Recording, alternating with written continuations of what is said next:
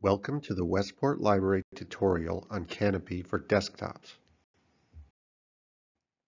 Kanopy is an e-library borrowing service available for use with your Westport Library card.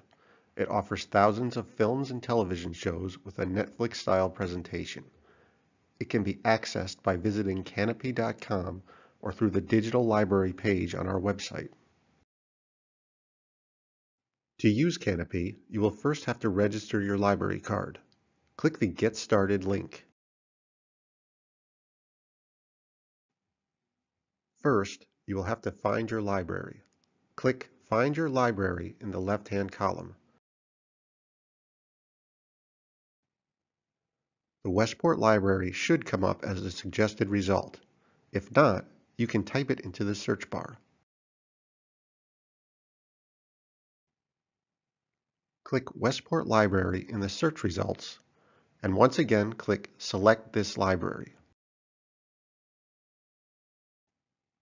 Next, add your library card and PIN.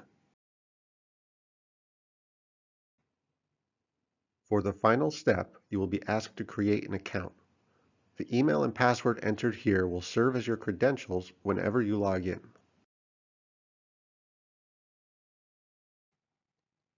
After completing your registration, you will be greeted with the Kanopy homepage.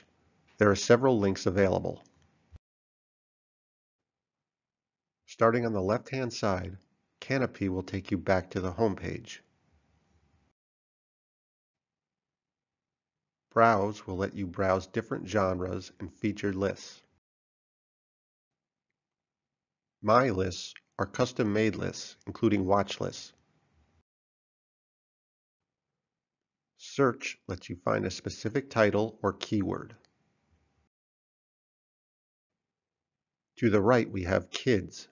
This is a mode that only displays content oriented at children.